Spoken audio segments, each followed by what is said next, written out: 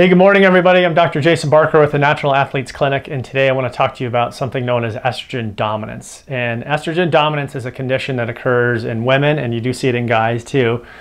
But this is when you've got an excess of estrogen and not enough progesterone in your body. You need those two hormones to be balanced out and to temper each other. Symptoms of estrogen dominance, what is that? So things like bad PMS, bad bloating, digestive problems along with your period, irritability, moodiness, breast tenderness, all those things that we kind of say are associated with the unpleasantries of being a woman. Progesterone, on the other hand, will keep you calm, make your sleep nice, make your mood nice, make your hair and your skin nice, things like that. Those two hormones need to be in balance. Unfortunately, it's super common for women to be hormonally imbalanced, and typically that goes in the direction of excess estrogen or estrogen dominance, causing those problems.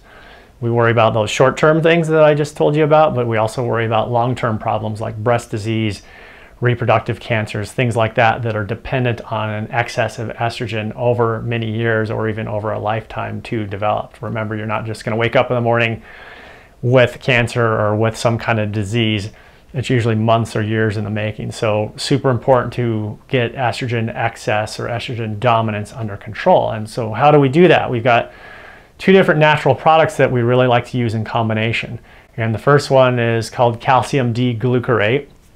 And what that does is it helps dismantle that estrogen. So you can think of when we move a hormone out of the body, it's got to be dismantled and repackaged. Same thing as like when you move. You've got to take your kitchen table apart, maybe unscrew the legs, take the leaves out, put it in boxes or something like that to get it out of the house and to its next destination. Same thing with hormones. Your body's always making hormones. You can use the analogy of a river flowing into a reservoir, and then below the dam there's a little bit of spillway, so that reservoir always stays at the same level. We want those hormones at the same level in your body, but if there's a blockage or they're not getting out, the dam or the reservoir is going to overflow and you're going to have symptoms. So we need things like calcium D-glucarate to dismantle that estrogen. And then we also use another one called diindolylmethane, which is in our product called Indoplex. And what diindolylmethane does is it helps repackage that estrogen and makes it more readily available to be moved out of your body. So using those two natural products in combination is really good at lowering that excess estrogen. A couple other things you need to be aware of. So your liver works, it dismantles the hormones, it pushes them out through the bile and spits it out into your colon, and then you're supposed to go to the bathroom. So if you're a person who is not moving your bowels about once a day, or if you're constipated, that's not good, because then that stuff just sits in your colon and gets reabsorbed in your body. So anytime you're doing something like the calcium D-glucarate and Indoplex, or basically for anything, you want to make sure that that stuff is getting out of your body as well. Hydrate, fiber, exercise, all of those things are going to help you have a bowel movement every day.